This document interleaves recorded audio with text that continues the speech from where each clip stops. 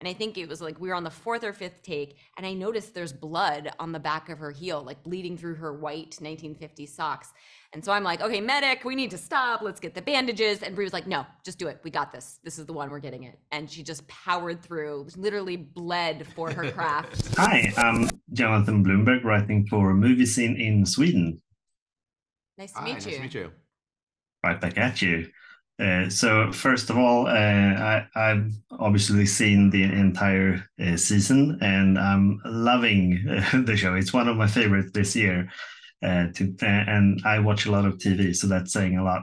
Oh, thank Uh, you so much. Yeah, that's awesome. so, but I also, before we get right into that, I wanted to shout out Jury Duty, which I also loved. So thanks for that. So I Yes, was to start. wondering. It's annoying how talented he is. It's really, I know.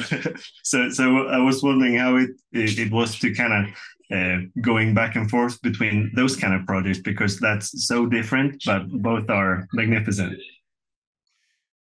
With everything that I do, I always try to approach it from character and also there's worlds that I want to inhabit. And so in Jury Duty, it was obviously that was an idea that I've had for forever, and the idea of taking kind of this very mundane world and then combining it with a hidden camera aspect was something that was really exciting and terrifying. I also like to be terrified starting a project. I think that's a good way to work really hard and not sleep well.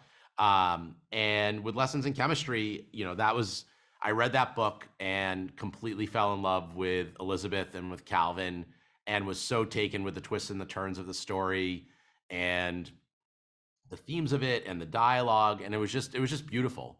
And I really, it felt so human to me. There were so many different experiences that the characters were going through and confronting, and the prospect of adapting something like that was just so. I was very intimidated by it because I felt like I needed to do right by the source material, but I was so compelled to it in a way that rarely I have in my career. I see. Yeah.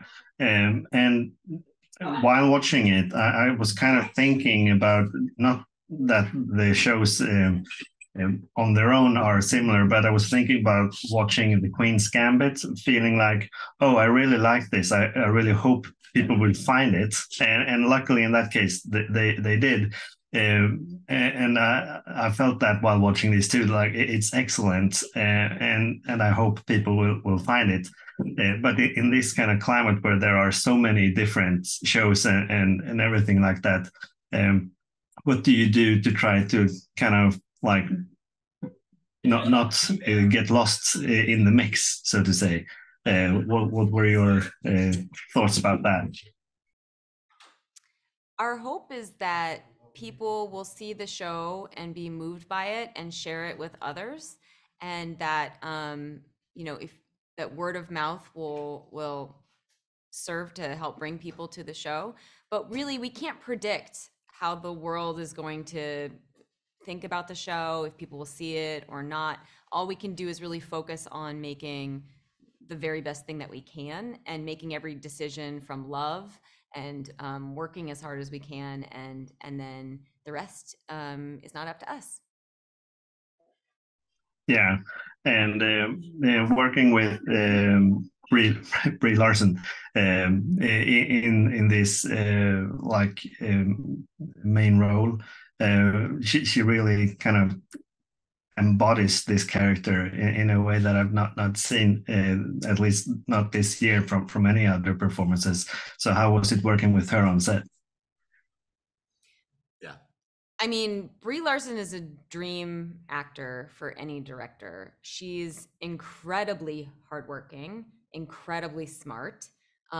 She also is a filmmaker in her own right, so she understands, what we're doing, or why a setup might be taking a bit more time, because she understands the cinema behind it as well.